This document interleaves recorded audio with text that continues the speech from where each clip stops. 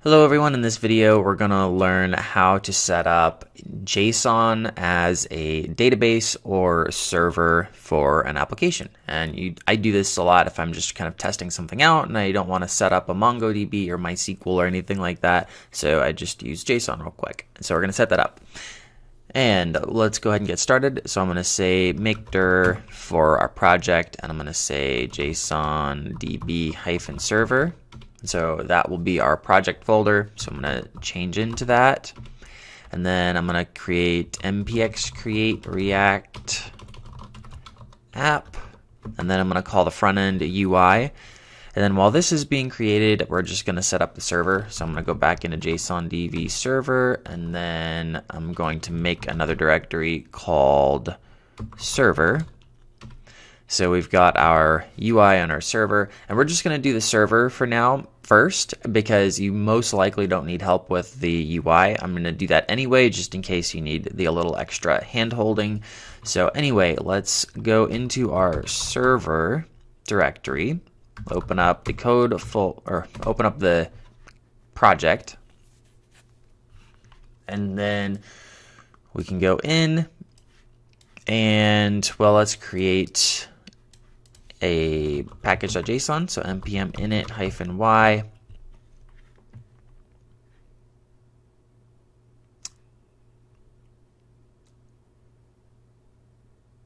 Okay, so that's been created. And then now we can create a server or index.js file. And then in here, we basically need to create like a basic express server. So we're going to say const express equals require express. And then const http equals require http. We'll do app equals express, const cores equals require cores, and then const, let's see here, server equals http.create server app. So this will be our actual server, and then we'll make a port equals process.env.port, which will be from our environment variable, or by default 3001. And then because we're using the environment variable, we'll do require.env.config, and then we can do server.listen port, and the function which just says listening, so console.log listening on, oh whoops, I forgot the backticks, but anyway, on port 3001, just because that's what we're going to use. But anyway, so now we can install these things. So I'm going to save that and then go back over here, and this is still running, so I'm going to wait till it finishes because my computer's going very slow for some reason. Okay, so the React app's done being created, so let's go back to our server, and we are going to have to install a couple packages. So we have npm install express, I think HTTP is built in, so cores, and then .env. I thought there was more, but eventually, well, let's just stick with that for now. Okay, and then let's say nodemon index. I'm assuming you have. Okay, so listening on port 3001, so we're good there.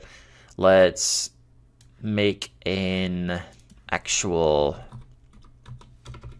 like request. So app.get products, and we'll say async rec res next,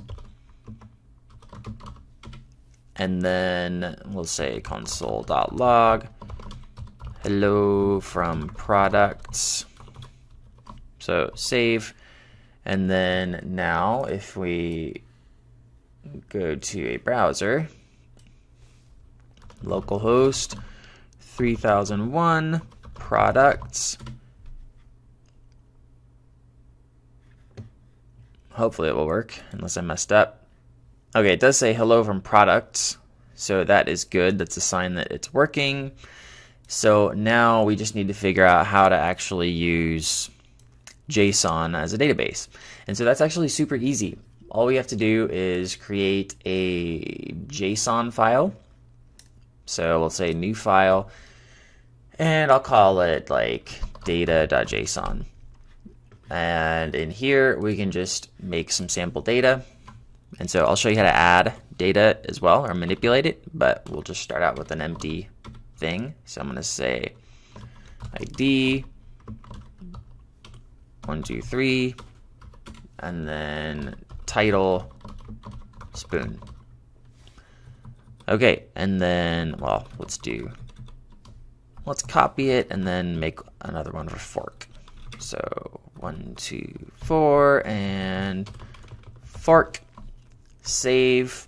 Okay, so we have this data here, and now we need to like update it or retrieve that information. So what we're going to do is we're basically just going to pull it in on the index file. So we can say something like const data equals require data.json, the path to the data.json file.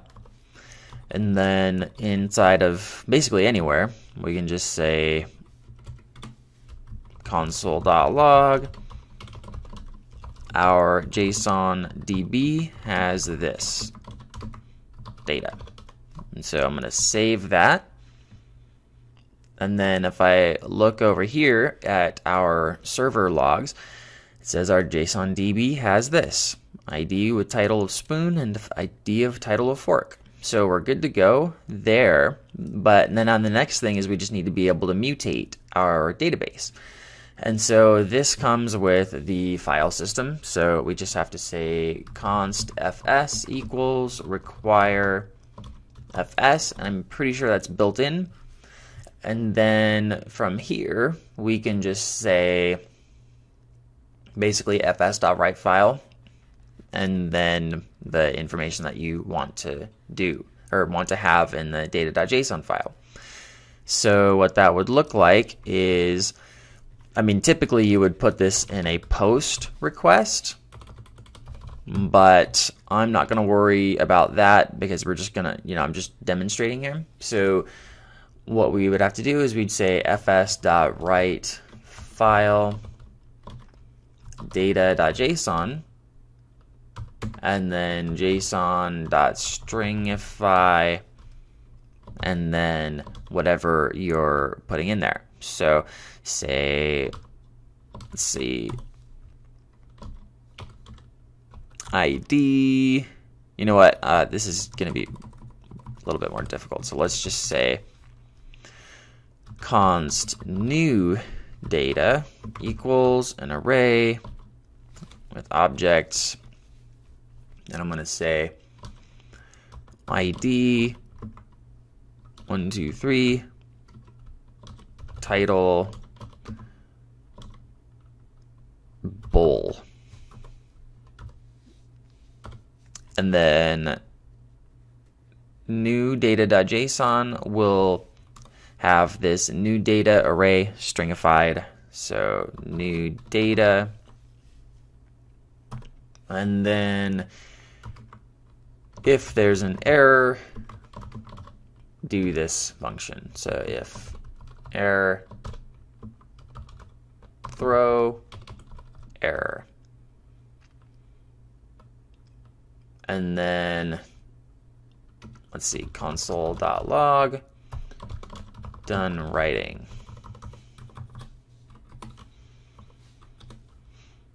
Okay, so now let's save that. And then, okay, now it's going to do this over and over again because NodeMon is seeing this data.json file being changed. And so then it's rewriting it, and then it restarts, and then it does it again. So you may want to do this only in a GET request or a POST request, but I hit Control C to cancel that. And if you look at the data.json, we have mutated the data. So that's a good sign, and that's pretty much everything that you need to know. All we need to do is just put this fs.writeFile in a POST request. So I mean, typically you're not going to make a mutation in a GET request, but let's just put it in here. And so then we can save that. And then if we run this, it's only going to mutate the data when we run, or when we call this /product route. And that's basically it. The JSON file gets imported as an array of objects, and if you want to read that data, then you just need to run the code to find the items from the JSON file that you're looking for. If you're wanting to mutate or change the JSON file, then create an array with the new version of the data that you want and pass that new version of data to fs.writeFile, which is what we did in the GET request, which is supposed to be done in the POST request, but this is just a tutorial, so it's no big deal. But in REST, reading data goes in GET requests and mutations go in POST requests. With GraphQL, you'd put reading of the data in query resolvers and writing of the data in mutation resolvers. I didn't want a simple video to be 20 minutes long, so I created the full repository where React UI is connected to the server and queries for existing JSON data. Again, if you want to mutate, then just make a POST request on the server that mutates the JSON file with fs.writeFile. So I hope this was helpful, and check out this repository that should be linked in the description if you want a full example. So that's it. Have a good day. Thank you for watching the video. Please subscribe to our channel and click the bell to be notified when we release new tutorials. Also be sure to like the video and leave a comment to let us know what you think.